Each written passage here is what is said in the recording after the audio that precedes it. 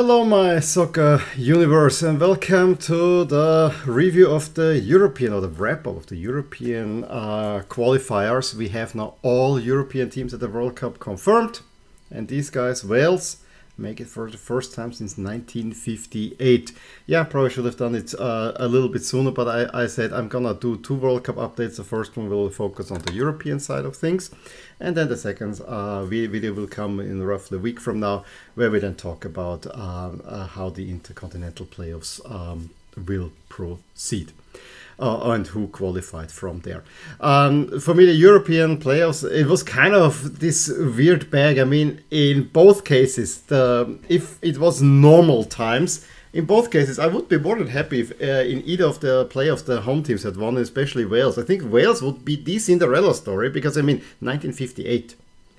It was Pelé who scored his first World Cup goal against Wales, by the way. So just to put it out there, how ancient that is, 64 years. It is since Wales was at the World Cup, and it should be the Cinderella story. However, everyone, and understandably so, if you're not Welsh or don't have any connection to the country, I think you would probably pulling for Ukraine because of the story that they are the suppressed country that has been invaded by Russia and so on. And that made for such weird games. Same thing in Scotland. Honestly, I did not have a horse in that fight because my horse, Austria, has been gone. And oh boy, they actually paid off that they are gone because now we actually seemingly have a coach that can get stuff out of this team. But, you know, we lost another year or so. So, I mean, this was the path where Austria was in. But whether it's Scotland, Ukraine or Wales, from my point of view, I would be happy for either team. I think I would have been very happy with Scotland qualifying because they are a team that I feel should be there. I am quite happy that Wales did qualify because, I mean, 64 years.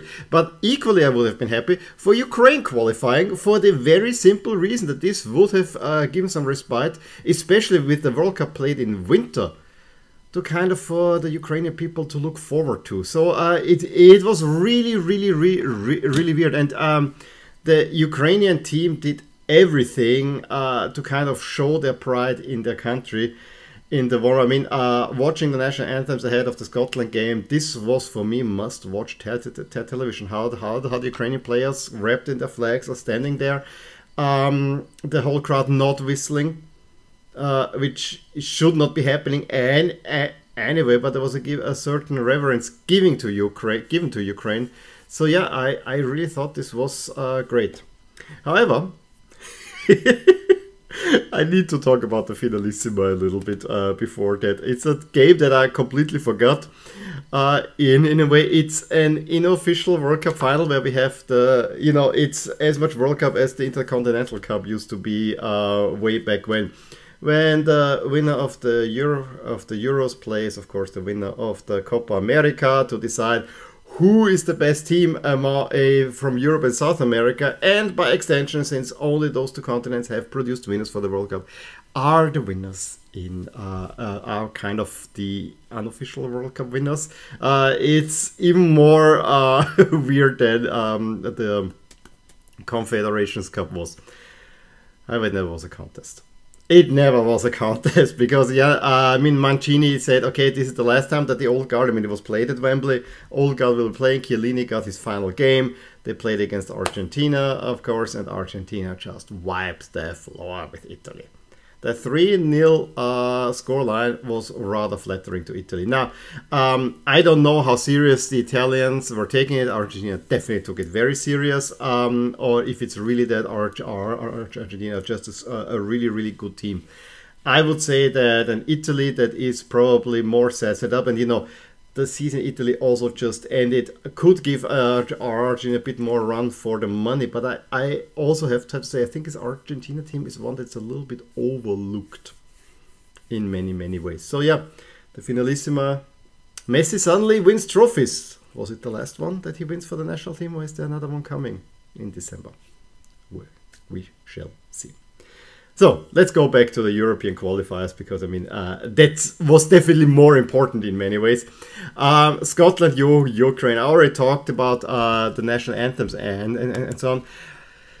Took about 5 minutes to really realize is that Scotland were just over their heads in this. Ukraine, and I actually think the scheduling of its game, just the 1st of June, just a week or so after the Premier League season ended, might have played in Ukraine's favor. Yes, Yarmolenko and Zinchenko also had to play in the Premier League. But most players that were, from Dynamo Kiev, that didn't play a game, they had actually time to prepare in a way. Now, you could say they're rusty or whatever, but I definitely had a feeling that Scotland was not really there and not up for the task. And so in the end, Ukraine actually had it quite easy. They had already a few chances. And just when you thought that Scotland might mount something, Yarmolenko makes it 1-0 after a nice Malinovsky assist. And right after the break, another really good attack through Yaremchuk against 2-0. To be honest, at that point, the 2-0 was a flattering score. Ukraine in the following 10-15 minutes could have added on to the score. They were way the better team. However, it also has to be said that Scotland missed some really bad chances, like McGinn from very short range just doesn't bring it onto the net. I mean, there you could have actually gotten the game right back. No, they didn't.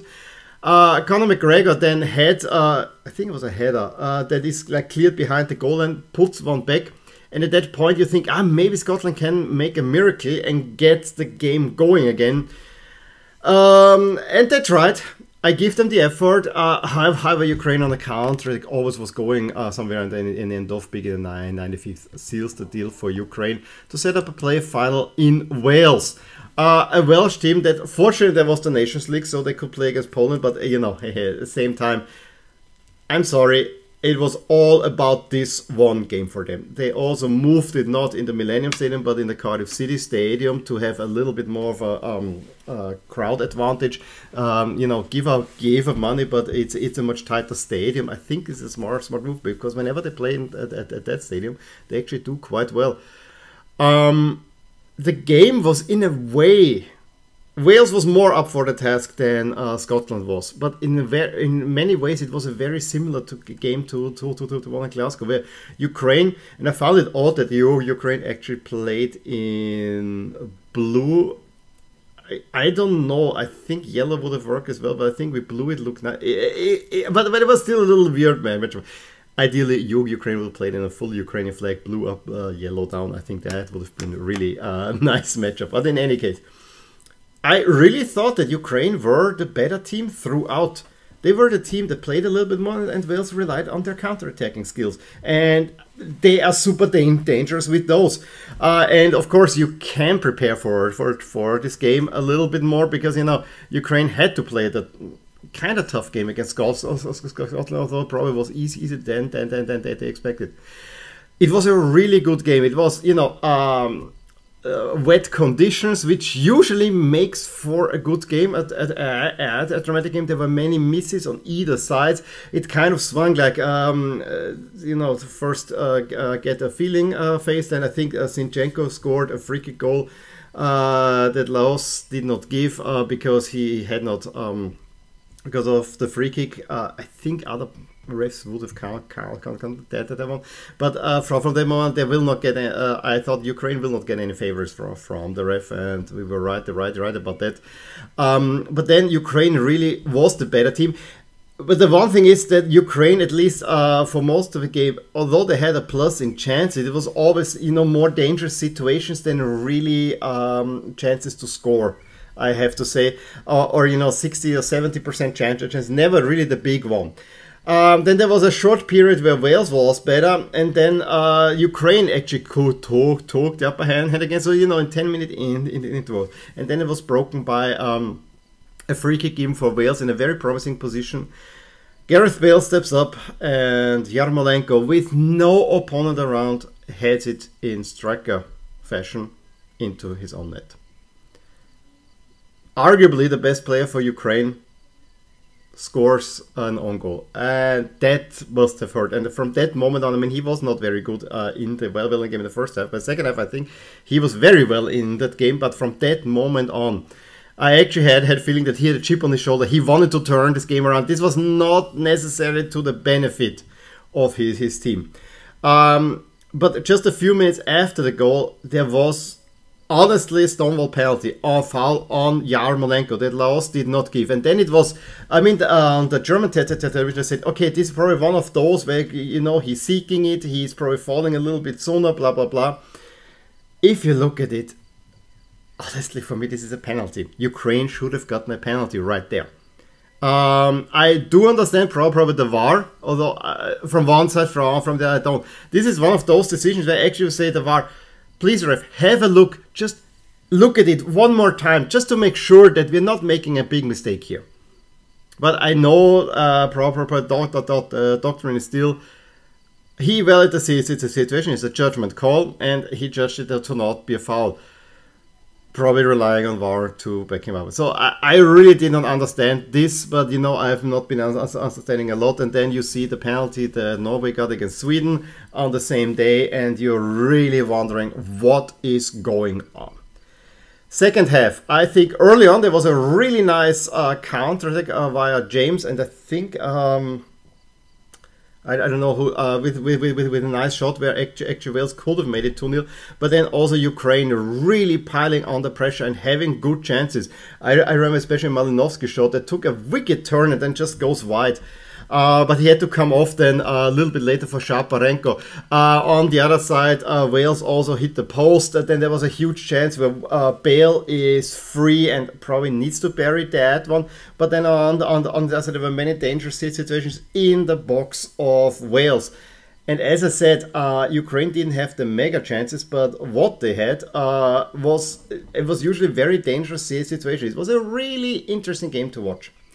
And the big one was then when Dovbyk rises up. He had just come out for Yaremchuk. As I said, Yaremchuk played a little bit too much with the chip and shoulder, because there were a few situations where he took the shot where Wales, you know, it was clear that Wales is going to do everything to block that shot. And there were multiple situations like that where the Ukrainians just took the chance of wide range shot because, you know, wet conditions. But if it gets all the time blocked, just try to play around a little bit more and not have like two lines of defenders before the shot. So yeah, and I think Yaremchuk was Yarmolenko. I'm getting it. Yarmolenko. He blew. Yarmolenko was definitely guilty of sometimes not seeing that and wanting to take the shot. But Dovbyk takes really sky high, almost Ronaldo-like, takes a great header. And the one thing I have is that he tried to place it a little bit to the far corner. If he goes near corner, there's no chance that Hennessy is getting there. But so Hennessy makes a miracle save, and he was a last minute call-up. And once that didn't go on, you knew, this is not going to work. And then, of course, there were the tactical injuries, as I like to call them now, where, you know, after wave of attack, of course, defenders now take the chance to, there's an injury, I'm going to sit down, I'm going to allow my team to come back and rest a little bit. That was happening, and Ukraine, I think, even with, and there was a 5-minute stoppage, and they got the ball. They never could get a shot off in the end. Wales go through, and I said it already, 64 years. I think it was a very entertaining game. Overall credit has to be given to Wales. I think they did deserve to qualify. There's no doubt about it. Although I think Ukraine was probably the best team in that bracket now, looking at it. And I don't want to say because Austria has only played one game on the Rangnick and it went very well. And I know there will be ups and downs.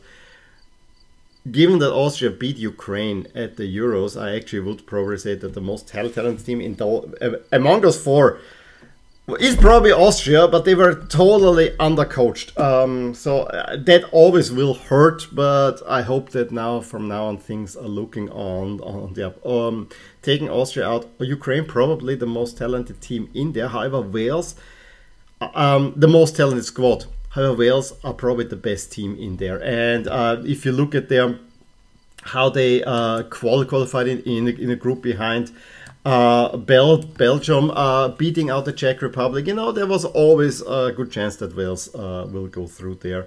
And it is a great story. It's just one that no one is talking about it anymore. Coming up for the qualifiers, we have on Tuesday the big matchup between Australia and the UAE to determine who of those two will go to the intercontinental playoff to play Peru. This is on Tuesdays in the evening. I actually don't know if I will be able to watch that at all, although I think it might be interesting to see. And then, of course, Monday afterwards, there is that playoff with the Asian winner against Peru, and then the day after, we have Costa Rica playing New Zealand, and then we know the full field for the World Cup. I wouldn't mind UAE qualifying, but just in terms of me wanting to secure jerseys for all teams there, would be nice if Australia goes through. And I always had sympathies for Australia and anyway, because then it's basically between Costa Rica, New Zealand, and Saudi Arabia, and Qatar are the teams that I need to get jerseys from. And that would be nice to only know I need to get 3 more. But yeah, let's see. In any case, please let me know what you thought about Wales qualifying, the whole Ukraine thing, and so on. Give me a thumbs up if you enjoyed this video, subscribe to my channel if you want to see more, and I will talk to you soon. Bye! Hey there, I really hope you enjoyed this video, and if you did, here are some videos and playlists that you actually might enjoy too. Also, please consider subscribing to my channel and click the little bell icon so you get notified whenever something happens in my soccer universe. And with that, have a wonderful day!